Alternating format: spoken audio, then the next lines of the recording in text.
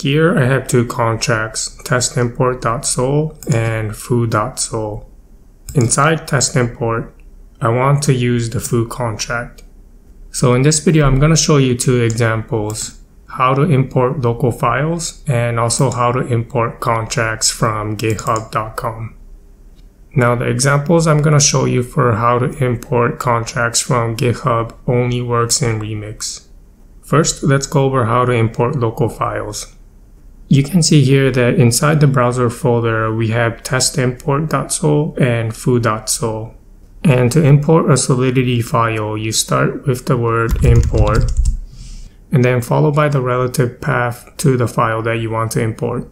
Since foo.sol is inside the same folder as testimport, here we're going to say that foo.sol is in the current directory by putting a period followed by a slash, and then followed by the name of the file, foo.sol.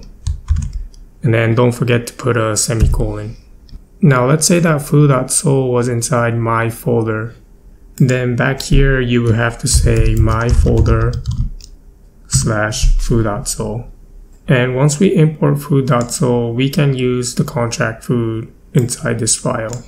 So here I'll initialize a foo contract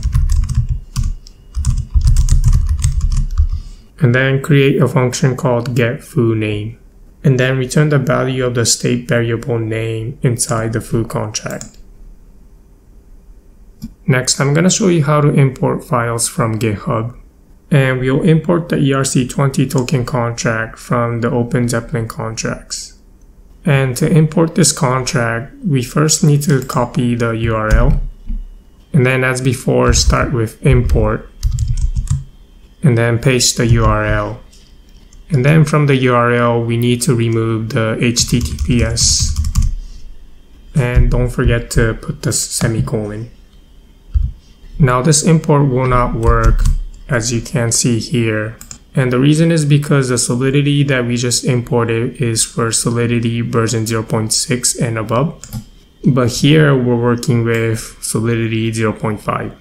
So what we actually want to do is import ERC20 for Solidity 0.5. And we can do that by switching over the GitHub branch to version 2.5. And as you can see, the Solidity is now 0.5. So we'll copy this URL and then replace this URL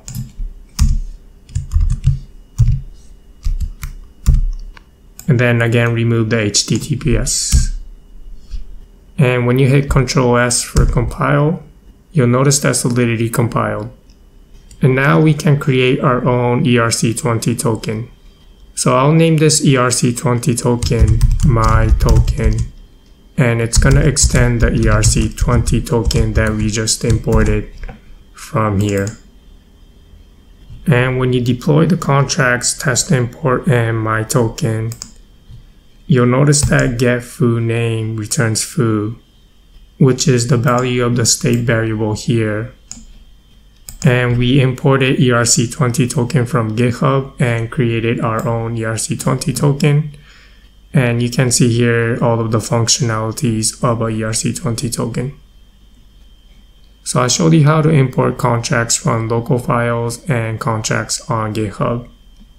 And knowing how to import contracts from GitHub into Remix is a useful trick to remember when you want to quickly test out contracts.